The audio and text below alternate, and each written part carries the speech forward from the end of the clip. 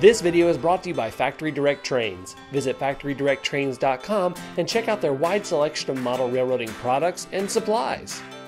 Hey everybody, it's Jimmy from the DIY and Digital, and I've got a quick preview of what's coming up this week and next week on my channel, plus a quick tip for you guys.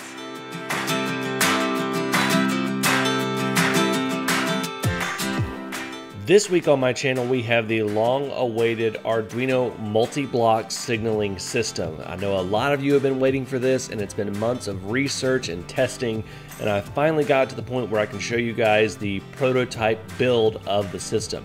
Then next week, we're going to start the installation of the multi-block signaling system on my layout. Now, we won't be fully hooking up signals or anything like that because my new layout isn't quite ready for that, but we're going to be doing the basics of the wiring and everything that needs to go on underneath the layout. So that's what's coming up this week and next week. Now, on to my quick tip. My quick tip this week is all about patience and using the right tool. Now, you always want to make sure that you're using the correct tool, or at least the best tool that you have for the job. It can always make the job a lot easier.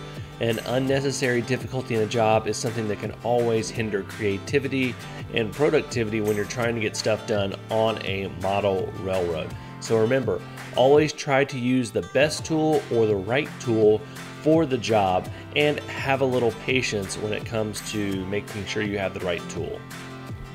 If you haven't already, go ahead and hit that subscribe button, hit that like button, and hit that bell icon so that you don't miss any updates and quick tips like this video.